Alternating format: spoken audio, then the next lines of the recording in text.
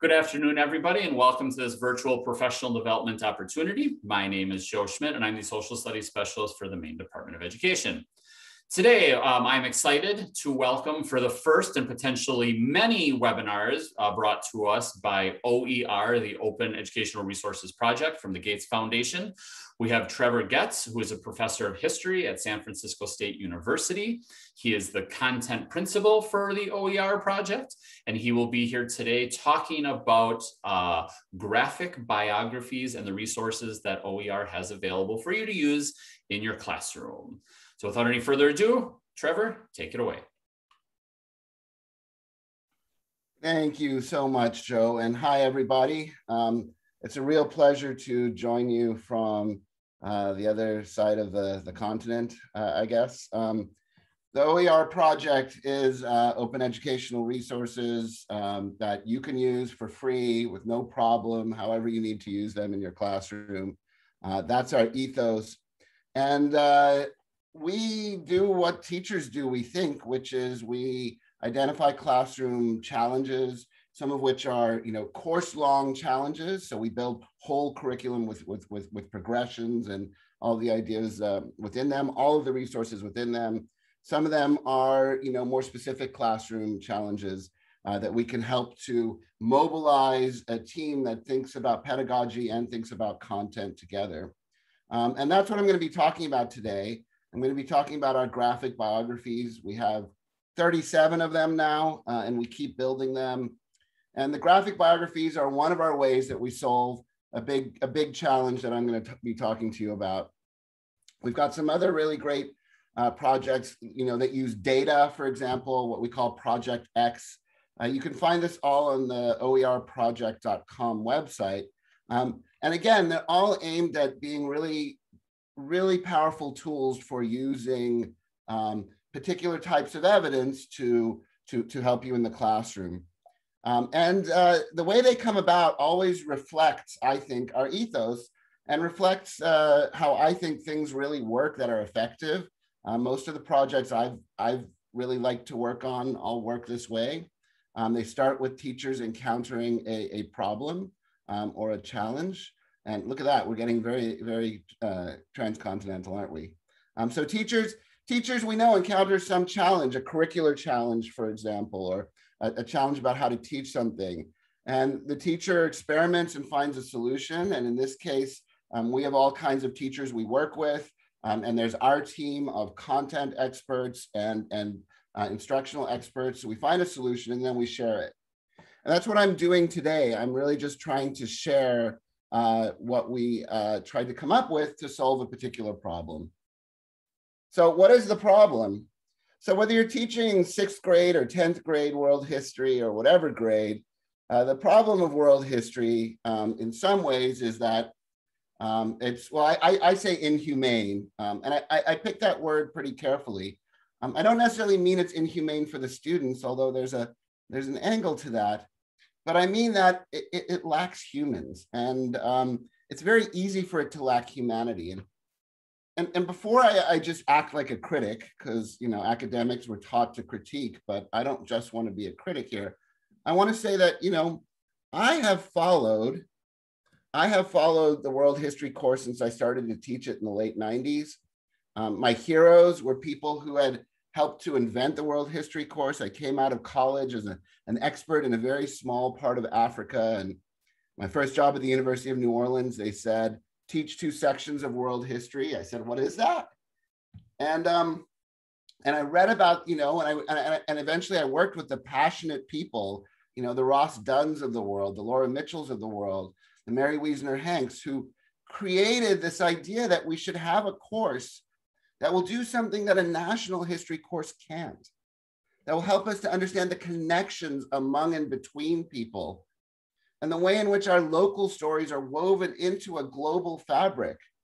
And this is this really powerful thing that world history can do.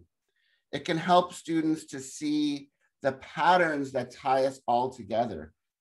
But the challenge is that when we do that, when we look at these big patterns, when we look at this big macro level, for students in particular, it's hard for them to see that this is tied to individual or community experiences.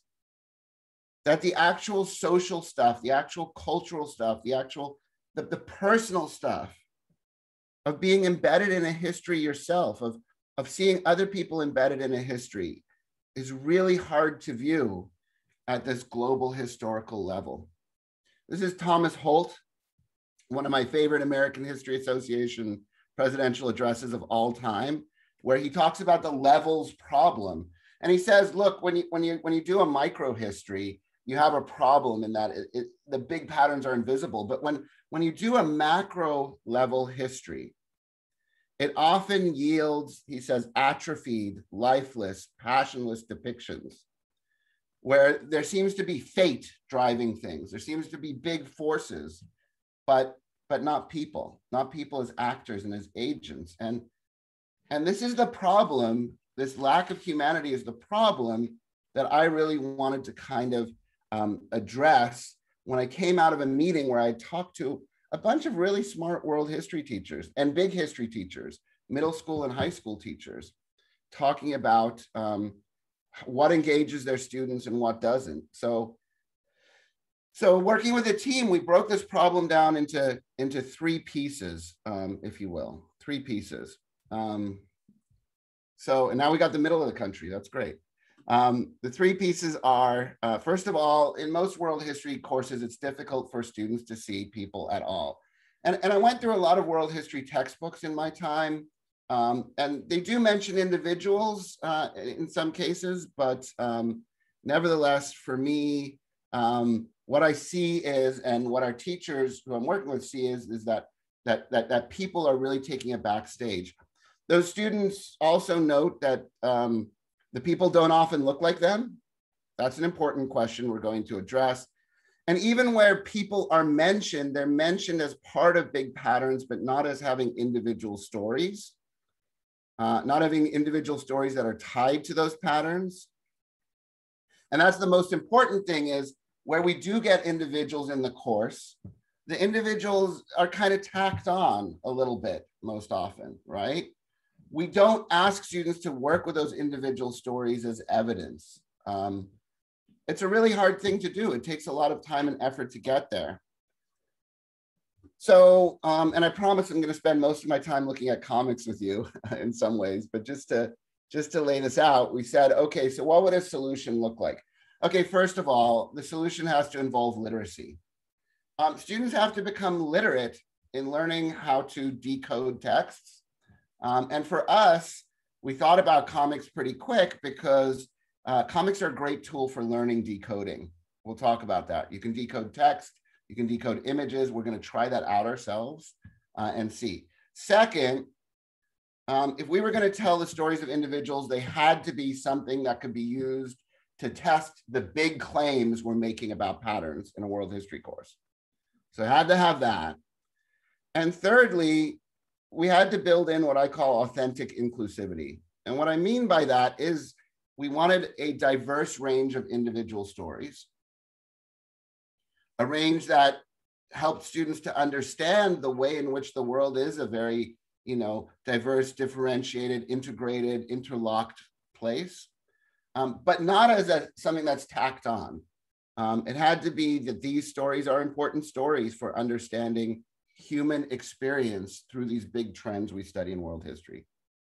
So that's what our solution had to look like, if you will. So the graphic biographies are our solution. And in the background here, you'll see a little bit of our one-page graphic biography of Qing Shi. I do want to say that I'm happy for you to put in the Q&A anytime you want. Do you have a graphic biography that addresses the shift to agriculture in the ancient world? Whatever it is, if you ask, I can tell you. And I can tell you also that all of our graphic biographies are available at the website in really high res. You can download them, etc.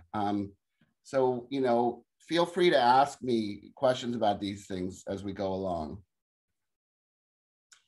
So here we go. The graphic biographies are biographies of an individual. In a couple of places, there are 3 individuals.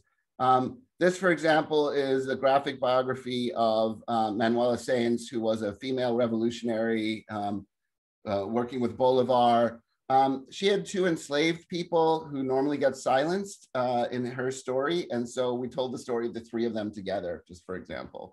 But usually it's an individual. It's always art and text together. We have a focus on communities and groups that are normally excluded. But most importantly, we design these stories to support the big narratives that are part of most states' world history standards and the AP World History Standards. So those are all features. And what do you get on a biography? What is a biography? A biography is a one-page comic, if you will. Carefully designed comics. Really, what we're taking into account is all of the theory about how comics express themselves. We consult with, and I actually teach in a comic studies program as it happens. But also along with that are, and I should say they're all good history. They're all vetted and edited by 3 historians and multiple teachers and copy editors, et cetera. They're leveled. Most of them are at a high school reading level. Some of them are really appropriate for for middle school. I will say that if you read them slowly, as they should be read, because comics should always be read slowly, you can help students at a lower reading level to use them to investigate and explore new terms. And you get a lesson plan, right? So this is also really important. Yes, Deb, that was something that I didn't include, and I don't know why. Joe, I'm going to have to send you the list. I've got a list. That said, you know, I mean, it's still sometimes useful to ask me questions because I can tell you some of the names are going to be unfamiliar, hopefully, right? We're going for unfamiliar people in many cases, so I can help you. But I've got a single document that lists them all with links in most cases. So I will get that to Joe after this. So the biography you also get the lesson plan. And the lesson plan is carefully designed in sort of a, if you will, a 3 close reads style, so that some of the questions are content mastery questions, first reading, and you just sort of, you know, pull out whether students understand the content. Some of the questions ask them to look at the art and to find ways that the art expresses certain things. That's something we'll be talking about going forward as well. And some of the questions ask them, what does this biography tell you about the big question we're studying right now, the Industrial Revolution, or the rise of early states in Eurasia, or the Columbian Exchange? And by the way, we designed these biographies so that in some cases, they seem to contradict or modify in some ways the big story that students are getting. And that's a feature, not a bug, right? We want students to say, hang on a second. We have all this evidence at a macro level for particular changes, particular transformations. We'll look at a couple of those. But this person's life is somewhat different. Why is this person different? Or why are these 2 biographies showing different experiences of the same thing? Because we want students to be able to start thinking about the evidence at all of these levels. So here are some of our era and unit problems, for example, our big questions. Why did humans shift to farming, and what was the effect of that, right? So we've got 2 graphic biographies that address that question. The revolutions of the 18th and 19th century, right? How did these transform things, and what were the limits of those transformations? Got a bunch for those. That question. Was World War I a total war? What does that mean? We'll look at that one specifically in a little while. Or the most recent one, where we have a whole bunch of biographies. How has life changed in different parts of the world since 1900? And what explains the similarities and differences of those changes? So we've got LaDonna Blackbull Allard with the No DAPL pipeline protests, who is a historian herself of Plains Native American peoples, as one of our biographies. I got to work with her to develop that biography. It was fantastic. We've got migrants who go from Uganda to the United Arab Emirates, We've got Syrian refugee, young Syrian refugee, the same age as many of your students in the US. I got to work with her and the organizations around her. You know, we've got all these biographies that help students to see differences and similarities between these stories. And they all have a lesson plan aimed at helping students to tie those individual stories to these bigger trends. The fundamental approach that underpins this is a belief that students in a world history class should be working with evidence at different scales to respond to these big problems. And so what you get in the OER project is you get our data, our Project X data, for example, which is looking at global data from our world in data. We've got lesson plans where students look through this global data for change over time. And then regional evidence. Most of this is articles and videos that we do, most often on location. So we did a bunch of videos recently in Ghana, in the UK. We're just finishing China, the Arabian Peninsula. We had to do those COVID style, but you get regional stories. And then you get these individual stories, and they're all evidence. They're all evidence for responding to these big questions. And in that way, we think the graphic biographies are actually really important because they bring those human stories back in a way that serves as evidence for students to respond to these big questions. So the graphic biographies aren't just, you know, for engagement, although they're stupendous for engagement. I do get to sit with teachers and watch them work with students on these things, and students really get engaged. It's fantastic. But they get engaged in a way in which they are guided by the lesson plan through the material to integrate these into the bigger stories. So, for example, here are two biographies on the Industrial Revolution, and they're very different stories of very different experiences, right? One is Iwasaki Yataro, who of course creates one of the world's great corporations, Mitsubishi, in Japan during the Industrial Revolution.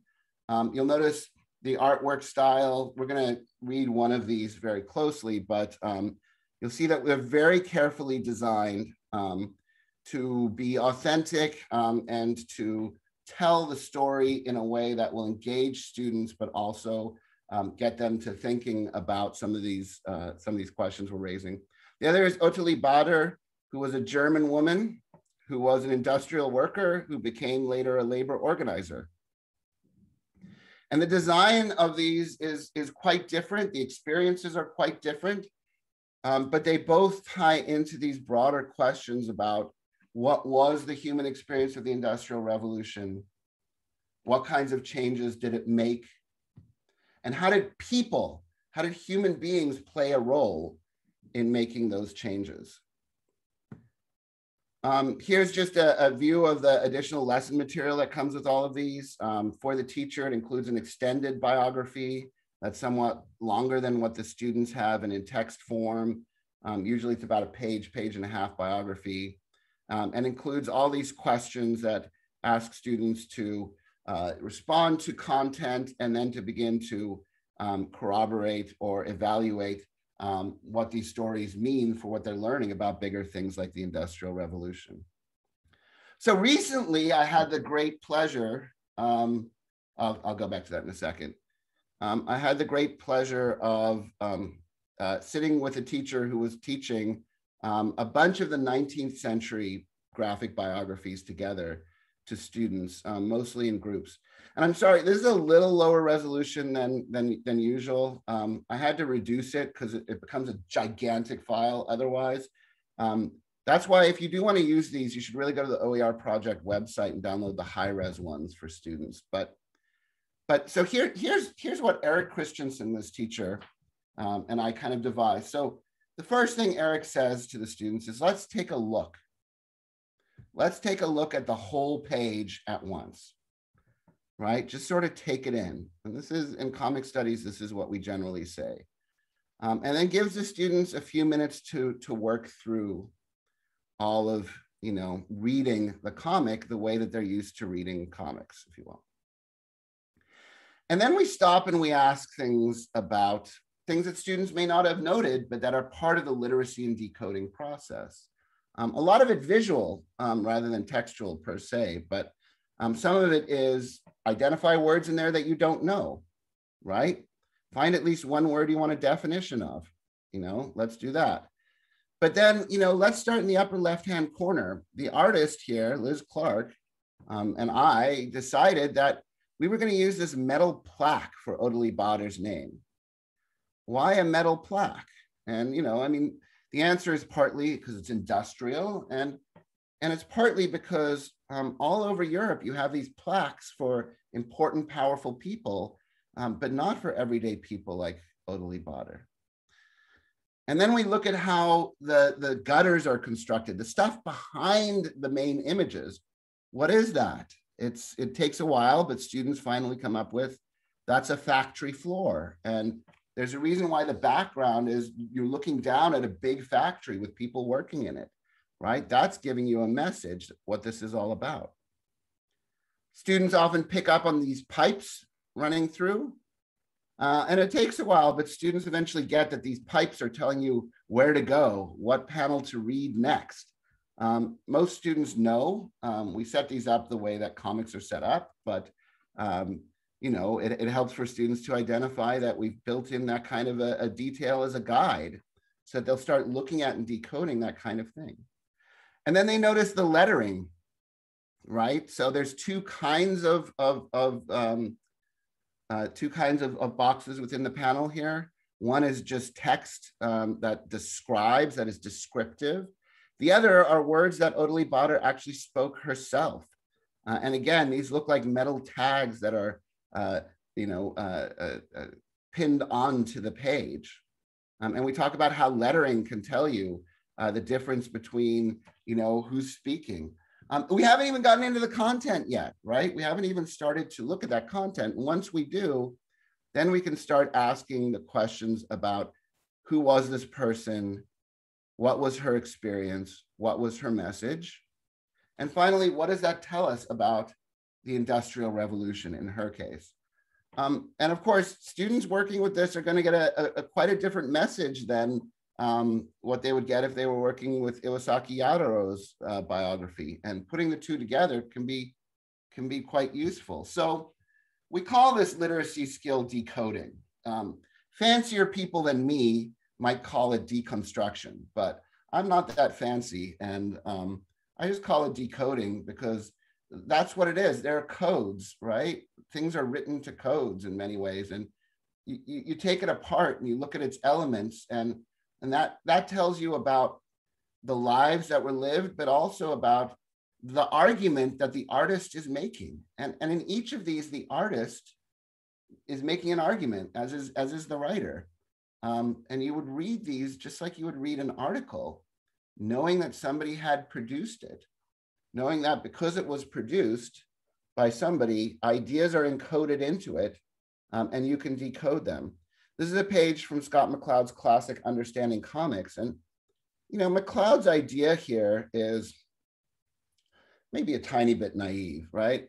McCloud says every artist has an idea and they encode it into the physical world in some way, as sound waves or light waves in cinema, into the written word, into music. And the person on the other side then decodes it and gets to pull those ideas out. Now, I'm a believer that doesn't really happen perfectly. That actually the person who's decoding is an active participant in making the story in part. But the idea here is a really important idea, right? It's an idea that everything that you are looking at has been created to give you messages. And by decoding, you get the literacy to get those messages. Now, comics are amazing because they have two modes. And what we mean by that is they're encoded in two ways. And I have just page after page of examples that I'm not going to force you to go through with me. But one of the ways that they're encoded is images, and the other way is written text, right? Semiotic text. And both of those things work together to tell you what's going on, to give you a story. This is just a single panel example from Art Spiegelman's Mouse, where he wants you to know where his family were hidden. His father and his father's wife, not his mother, were hidden. And this is, he's using the art and the text together to give you that sense. So let's get back to our First World War example. I told you that I was one of the big questions we have in our world history courses: was the First World War a total war? What does that even mean? And so I looked at how textbooks answer this question. Lots of textbooks address this question. This is a textbook that's used in many high schools. I don't know how many middle schools, but in many high schools. That tells you what the beginning of the First World War was like and what the end of the First World War was like. And you know what? I mean, it's pretty good. I mean, in just a few words, really tight. And this is the magic of words, right? Really tight ability to transmit a lot of information quite fast. And this is textbook writing. So it really is, information oriented. And that information is more factual than anything else. This is Jacques Tardy's It Was the War of the Trenches. Same two paragraphs, really. Same ideas expressed here. Tardy is in the French school, or the Franco-Belgian school, which is probably the biggest, other than Japan maybe, school of historical comics in the world. And what I do with students is I just say, let's look at these 2 pages and look at them as message making about the First World War, right? And when I went to work with my team, my colleagues, to design our graphic biographies, we looked at this example. So on the left, you have the beginning of the war. Look how much text there is, right? It's just like, it's populated. It's populated, not just with people, although there are people everywhere in these images, but also there's text everywhere. Everything is moving, everything is bold, everything is loud, everything is in motion. And then let's look at the end of the war. Scarcity everywhere, hardly any words, not that many people. It's so gray, it's so quiet. The people who are there are sad, they're disfigured, their mouths are closed, they're not making noise, they're not moving, they're still, right? Spend a half hour with these 2 images and you get a story about the First World War. Well, we didn't want to replicate Tardy. Oh, wait, I should stop and say, you'll all get this, but I have a video, a 12-minute video on YouTube where I do something like this. I do some decoding with one of our other graphic biographies, the graphic biography of a young Syrian refugee to the US. There are other videos online where people do this, and it's worth spending some time with them. We'll spend a little time today, but now getting back after that commercial break to the First World War. So we have 2 biographies for the First World War, and they're both women, and they're meant to be opposed to each other, if you will.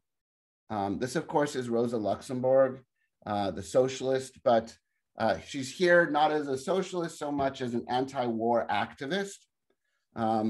You can see the death that's present here. You can see the red star, right? The whole design of the page is signifying her socialism, her opposition to the war. You look at the background of that main image in the middle. You see these 4 men wrapped in the flags of their country standing over dead bodies. You read the text, you can read the text in the middle. It's in a different font because, of course, it's her own words, where she's telling the story about death. She's telling the story about having witnessed this, these dead bodies, witnessed men being, also live men being loaded onto boxcars to be sent into battle. You know, you get a message here. It's sort of deeply affecting in that way, but we juxtapose it actually with an American nurse, Helen Fairchild.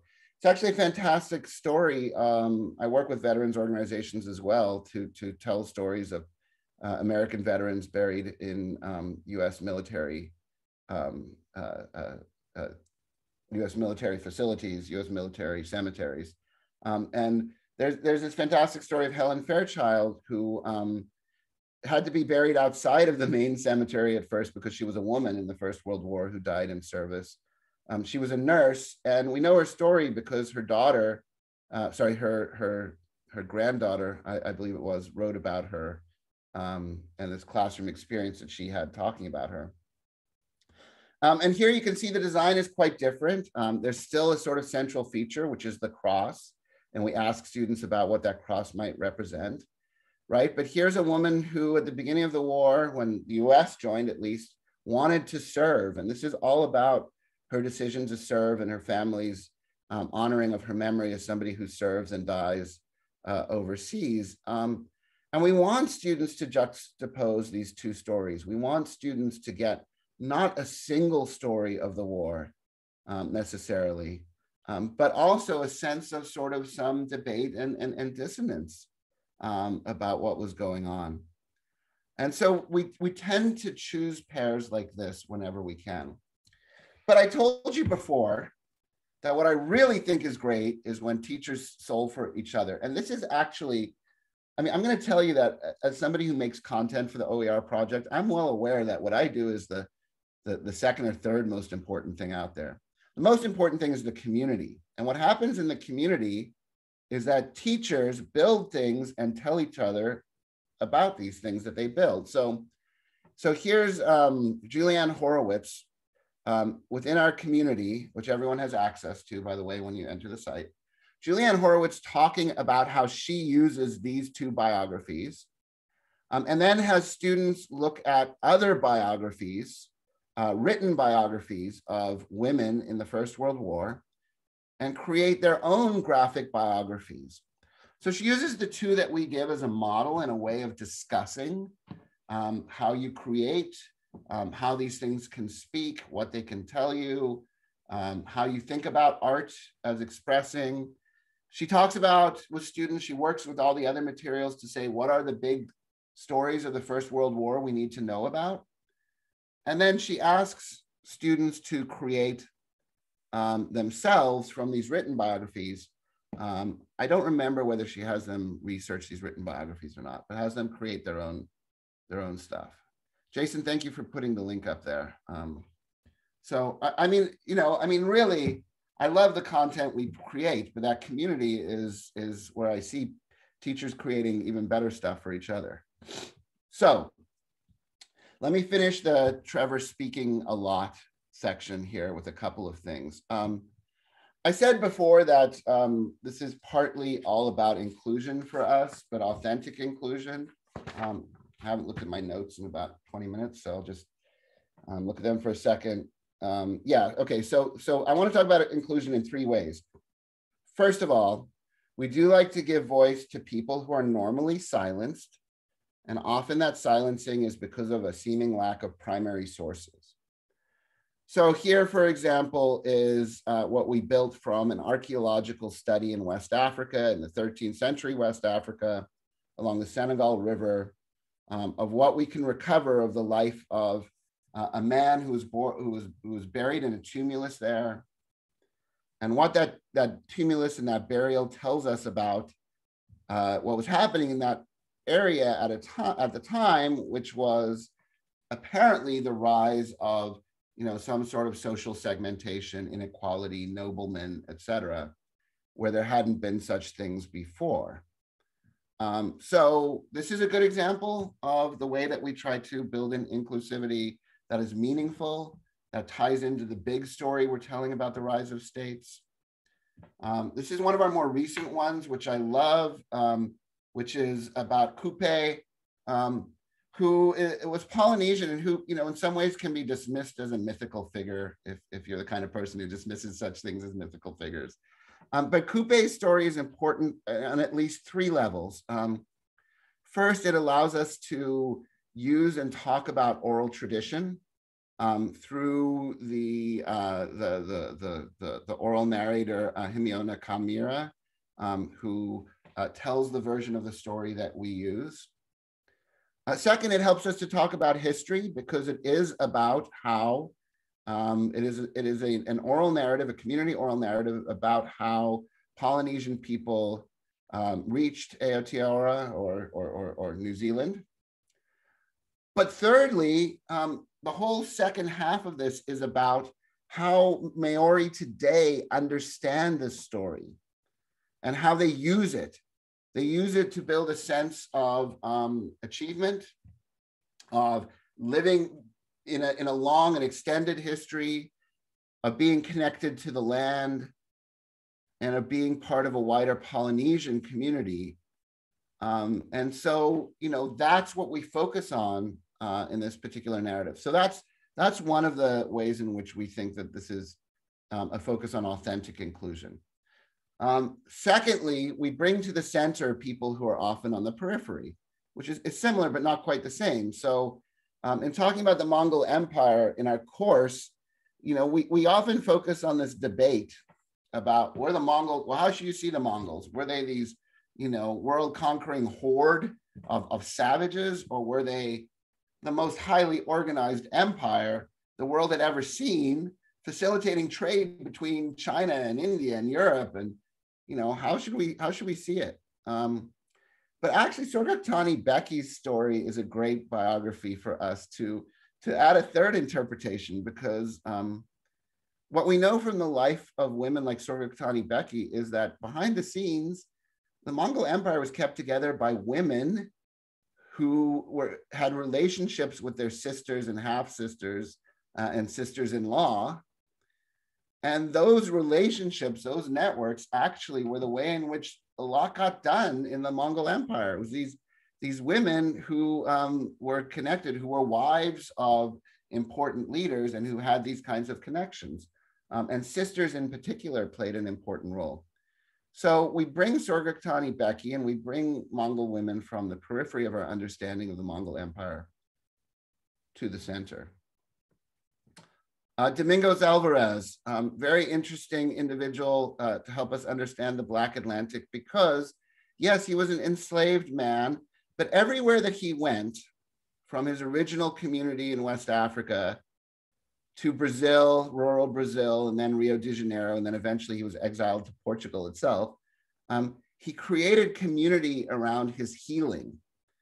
And his story was all about his ability to do that as an act of revolution, of rebellion, of survival, of being able to make a world around him.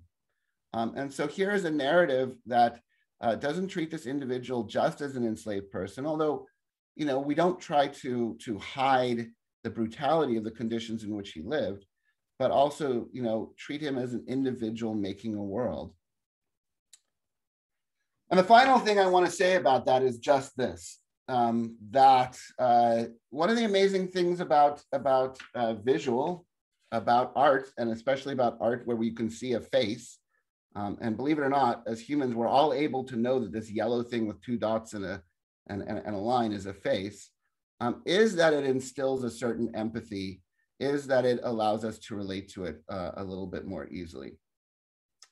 Deb, that is a great question. Yes, everything has alt text. The newer ones, we're still working on it, but everything is ADA, I'll just say compliant, because that's the important thing, but our ethos, of course, is to do even better than that. So we do have features that make it possible to use these outside of reading the text. As I must say with everything in the course, that is, and anything that doesn't have it yet will be getting it soon. So I've talked for a long time. I could take questions, but actually, if everybody will just bear with me, and I don't know, Joe, are there any questions? Am I missing any questions in the Q&A? I don't think so yet. Okay. No, I want to show you. I want to show you a couple things you can do in the classroom that are kind of fun. So I attached this packet for you. They're just some worksheets that I and my friends over time have kind of developed, little activities and things that you can do in the classroom around using comics. So let me just show you a couple here, and feel free to ask questions as well. Okay, so number one, I get students drawing. And I just watched another teacher use this particular set of instructions. It's fun with students. Because you ask students to draw a happy line, then you look at what they drew. Even over Zoom, they can hold up their image, or they can draw on a whiteboard together. Why is it that we all know what a happy line looks like? And hey, Deb, can you request topics and bios? Yes, I actually, if you were to go to the community, you would see that I've asked our community members recently to give us the next set. You can email them to me as well. I'll type in my email. But yeah, we're totally taking suggestions. And then, you know, we ask students to draw an angry shape. Every student knows that an angry shape is jagged. Why? You know, what a great thing to discuss. How do we know that a jagged shape suggests that something or someone is angry? How do we know if you were to draw a person on the ground and indicate that they'd hit their head? How would we know that? People have different ways of showing it, but lots of people will draw little stars above their head. You know, it's great for students to think about the fact that we've developed conventions for these things, but some of them are deeply, you know, within us. Knowing that jagged is dangerous is deeply within us. So helping students figure out how art can express ideas is one little activity that I and others go through. I have this activity at the beginning of my class about teaching history with comics, where I have one set of students write about an event that they remember happening in their lifetime and their experience with it. And then another student has to draw it. As I said, you've got PDFs of this. My students have a lot of fun with this, but it's also a good way for them to just start thinking about what are the things you have to think about when you're depicting the past. I do another thing where I help students to know how comics are made by folding a piece of paper into 4 pieces. I haven't figured out how to do this on Zoom or Remote or Google Classroom. One person has to divide the page up into panels. The next person creates balloons. The third person draws within the panels, and the fourth person writes some text. This again just helps them to understand the way in which a page is constructed. And it's often really useful if you're going to work with comics much. This is the thing I do when I'm not working with our one-page graphic biographies. You can do this with Google Jamboard. Yeah, you can. My universities are always behind high schools and middle schools, I noticed, and we still just use Zoom, but you can do it on Google Jamboard, or there are technologies out there, I'm aware. When I'm working with multi-page comics, and I do that with serious nonfiction comics a lot in my classroom, the main thing that I always do, and my 18-year-old high school senior is passing by, so sorry about that. The main thing that I always do is I ask them to upload a page, take a picture with their phone, upload a page to our shared site so that we can discuss it, and then tell us, what do you like about the content, or why is that significant? What's significant about and meaningful about the art? Talk about the page a little bit. I've also included here tools from the curriculum for New York City, the Passport to Social Studies curriculum, great curriculum in many ways. It's got these 2 pages to help students work through graphic histories as well. It's a little different from how I do it, but has much the same idea. First, you analyze, you look at the pages, you observe things. Sorry, first you observe, then you analyze, and think about what does each of these cues actually symbolize or signify, and then you try to connect it to the larger world, while at the same time trying to figure out the message of the whole thing together. So that may be a useful worksheet for you. I also included a teacher in Ohio developed this. I love it. Taking a page and taking it apart so that one group of students only has the images and has to write the text, and another group has the text and has to draw the images. This is a good way to get students literate again about just the idea that the art does some of the work. Annotation is your friend. If you can give students pages, either digitally or in real life, and have them actually annotate it, write in the page what they see, that's wonderfully powerful. Nick Susanis is my favorite theorist in how to teach comics in a serious way. I've given there a URL for his page. His blog is just spinweaveandcut.com. And he does fantastic things with these visual analysis days where he just has students annotate. He actually has them, when they're in person, he gives them clear sheets of paper, clear sheets of plastic to put on top, and they annotate by layer. That's very complicated. You can just annotate on the page. Powerful tool. And I guess the last page I just wanted to say is, here are some of my favorite graphic histories, if you want to use multi-page graphic histories. They cover large portions of world history, and I've got lists of others as well. This, of course, is far beyond what we think we're doing in the OER project. In the OER project, we're most interested in just providing evidence that can be used rather quickly of individual lives as part of these bigger questions. And so, that's why we developed these one-page biographies. I hope some of you will find them useful. As I said, I will happily give Joe a list of the ones that we have built so far and that are available to distribute to all of you. And I guess I've been able to answer a couple of questions as we've gone along, but if anybody has any other questions, I would be very happy to answer them. Joe, that's it for me.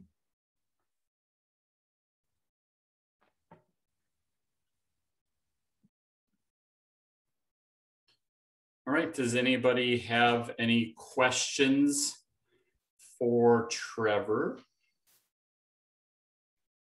There is one from Deb. Do we have blank templates?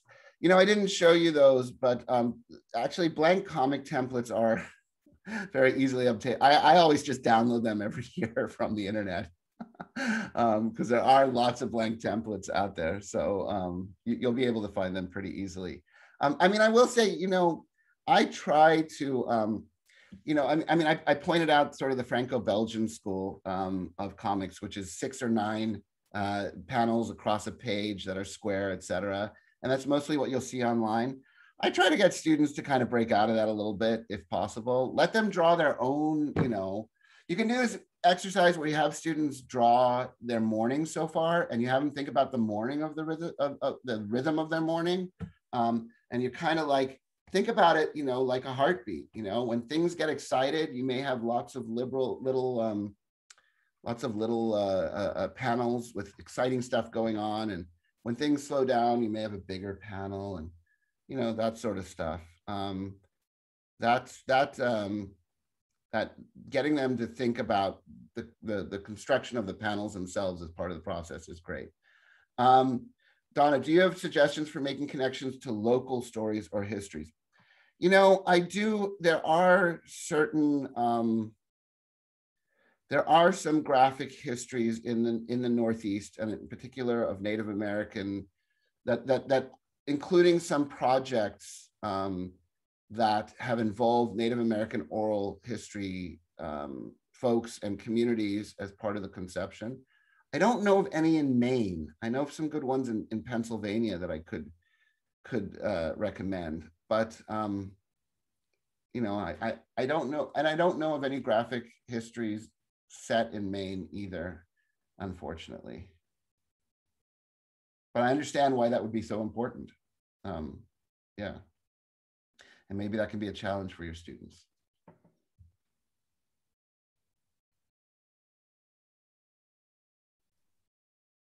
Trevor, there is a question in the Q&A. Do you have any information to share on the reception from ESL students or any students with other language challenges?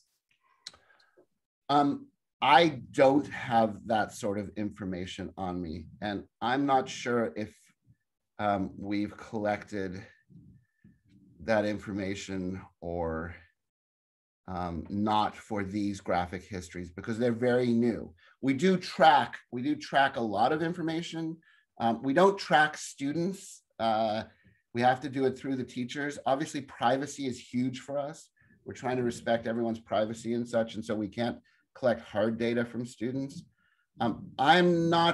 We collect information from our teacher leaders and our teacher participants all the time, but I'm not familiar with whether we've collected anything on the comics in particular in ESL. I'm sorry.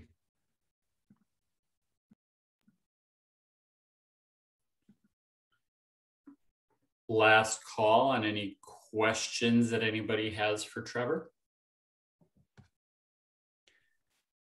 Can I just ask, so my colleague Jason is here. Jason, you could either put in chat, or I can press a button that says allow to talk. I don't know if you want to add anything, Jason. I'm sorry, what? Can you hear me? Yeah, we can. Sorry, I've never been allowed or elevated in the middle of a session. I feel honored. Sorry, I should have warned you first. I apologize. No, it's all good. I don't have anything to add specific. Are we talking specifically to the ELL question, or are we talking like generally to your presentation? No, I guess just in terms of the graphic biographies and this sort of thing more generally. Nothing specific. I think that this is one of those things where I've heard a lot about Trevor in his presentation, and I think being able to kind of see it from the kind of audience side has been really valuable. Generally speaking, I really love the kind of elevation of these kind of like familiar materials and the kind of examination and providing that for teachers to then give to students. I think we see a lot of this in kind of like engaging in a kind of visual discovery techniques in, I don't know, political cartoons. We teachers use those a lot. And I think being able to kind of really continue to kind of add an academic lens or I guess a more articulated process to how we consume graphic biographies is a really great thing. So there's not really like a lot to add as far as value, but I'm just kind of commenting on how awesome it is to kind of hear this impact. And honestly, like just stepping outside of myself for a second and thinking about like, middle school Jason, like I would have loved to have this session in my world because I spent so much time reading comic books, but there wasn't anyone really making the connection to how that medium can be used to kind of, go beyond kind of, Spider-Man fighting, Doc Ock and into something that was going to be more reflective of my background. I think also kudos to Trev earlier. Like this is one of my things I like to hold up. I really, really appreciate you referring to those individuals as enslaved people as opposed to slaves. So I think that like that messaging kind of goes in line with our larger conceptual idea of kind of elevating folks that have been traditionally ignored and really thinking critically about underserved populations globally and giving them a space in our curriculum. It's really valuable, really affirming, and I just love it. So I am a full-on fanboy. I have told Trevor this himself, and now I get to tell everyone how great I think Trevor is. So yeah, that's a lot of babbling from me, but my brain dump after being quiet for an hour. No, I know. And let me just say one thing. I just want to build on one thing you said, Jason, and then I'll be done, which is just that, yeah, I mean, at the beginning of my class, when I'm talking to students about being serious about comics and history, I show them this board, the chutes and ladders board. And, the chutes are things that take you down, right? Mm-hmm. Or snakes, they take you down. And one of the great images of a kid being taken down is a kid who's supposed to be reading a history book, but he's reading a comic book instead. And I mean, that used to be just obvious, right? If you read comics, you're going to get dumber. Whereas if you read your history textbook, you're going to get smarter. Boy, that just flattened the way that we learn so badly. So yeah, so thank you very much, everybody, for this opportunity. Thank you, Joe, so much for this opportunity. And I look forward to talking to any of you. And please, I'm putting my email in the chat just to say to those of you who are still around that if you do have any ideas for people that we should be doing graphic biographies on, send them my way. And I also put I'm sorry, okay. Trevor. No, go ahead, Jason. Yeah. You let me speak and I just get all over the place. I apologize. I was going to put a plug for anyone who's still in the in the session for community. Because I think emailing Trevor, he's incredibly responsive, even though he's incredibly busy. But I think it's always great to kind of put those things in the community as well, so that people have an opportunity to kind of, learn from your questions. It helps them kind of, get off the sidelines and ask their questions as well. I think there's a lot of dialogue to be had around like the creation process, but also kind of digging a little deeper and thinking about different examples that have come up that, may not have been mentioned today that can also be utilized in your spaces. So those conversations are always really great to, witness obviously from afar, but also to engage with. And this is my invitation to anyone with that link that I dropped earlier to register, dive into the conversation. Yeah, and truly the final thing, except by saying, okay, by popular acclaim, we're going to do a Joe Schmidt comic. The only thing, Faith, it's so fantastic that you asked about classic comics. I mean, I just want to say that I didn't give a very good history here. In the 1940s and early 1950s, there were volumes of American Teacher and American Educator and such published on how to teach with comics. And then suddenly it twists, right, in the 50s, when everybody becomes afraid that comics are polluting you and turning your kids into communists. But actually in the 1940s, educators were embracing it. And, it's just really interesting that it's not like we've always had an aversion to comics as a serious thing. Anyway, Joe, I'll be done now if you want to bring people visually to talk to each other. I know you wanted to do that. So I'll say thank you, everybody, and I'll be quiet. Like they said in the chat, you should never apologize for continuing. We're just recording all of this greatness here. This is where the good stuff comes in. Are there any other questions that people would like to ask to get officially on the record while we're still recording?